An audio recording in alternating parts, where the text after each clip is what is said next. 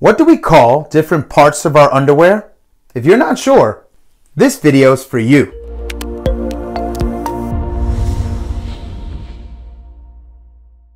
This is Underwear to Wear, a practical guide designed to help you become a more confident buyer and wearer of underwear.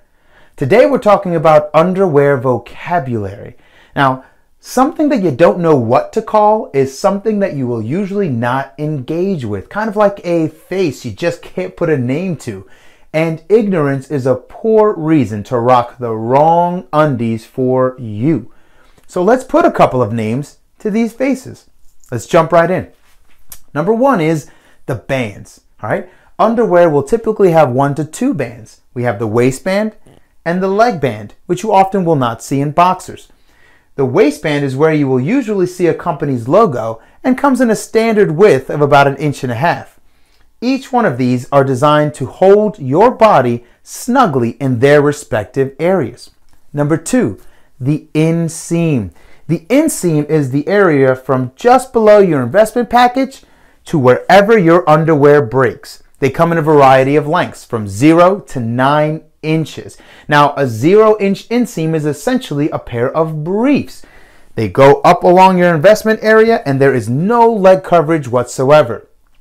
A 3-inch inseam is what you usually see in a trunk pair of underwears, and they will break just about here.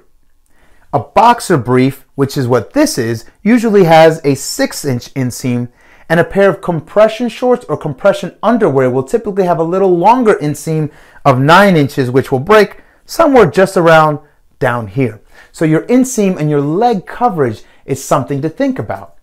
Number 3 is your pouch or fly. All right.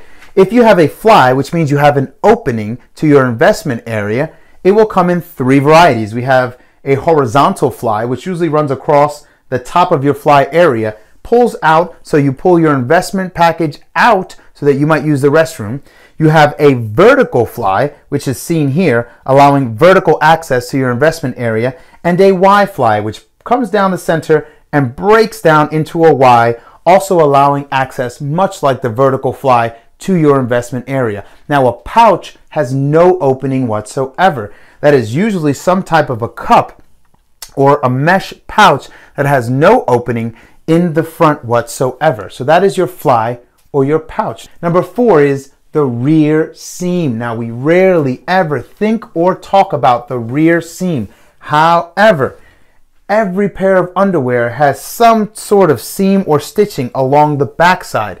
The positioning can be different. Some of them are straight, some of them are curved, as you see here.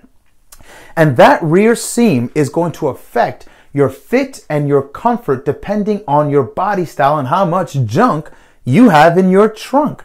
So the rear seam is something to not only think about, but it's something to become more familiar with the pairs of underwear you currently have and the ones that you will be buying in the future. Category number 5 is the fabric. Now, the fabric breaks down really simply into 2 major categories. You have cotton and synthetics. Cotton has been used forever to make underwear, and in the last 15 years or so, you've been seeing cotton mixed with certain synthetics to give you performance cotton. All right. On the other hand, you have synthetic blends. Synthetics are materials like polyester, lycra, and spandex. These will usually give you a little more flexibility and a lot more sweat wicking ability. Okay, so fabric is something for you to start becoming familiar with and more comfortable with when you are buying and wearing your underwear. Now, underwear do some things.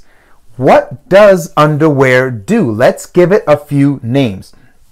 First is bunching.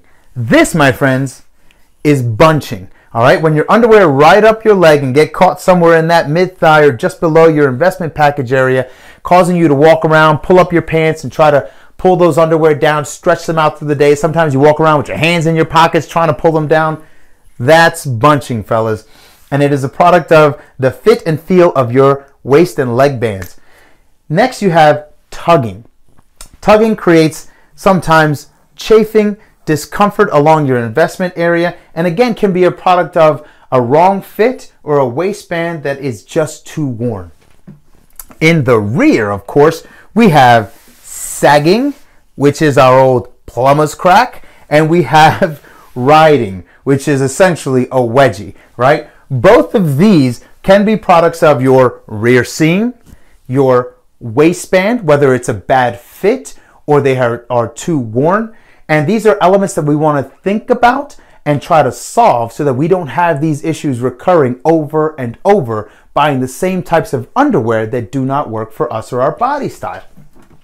So this is some of the vocabulary that we are going to use to describe, express, and talk about our underwear. It's important so that we can become more confident buyers and wearers of underwear. Now, guys, if you run through this, you go through your underwear drawer, you go out shopping, and you use some of these terms, please let us know how they worked out for you. Was there something that we didn't cover that kind of brought up some questions for you? Or are there any questions about these subjects that might pertain to your body style, your activity level, your climate, or something else that is unique and particular to you? We want to hear about that. Please comment down below about these. Make sure that you like the video and subscribe so that you can be a part of future vlogs, as well as our in-studio and on-location reviews. Guys, I appreciate you being here. Make sure that you keep an eye on your watch because very often it is time for a fresh pair. We are underwear to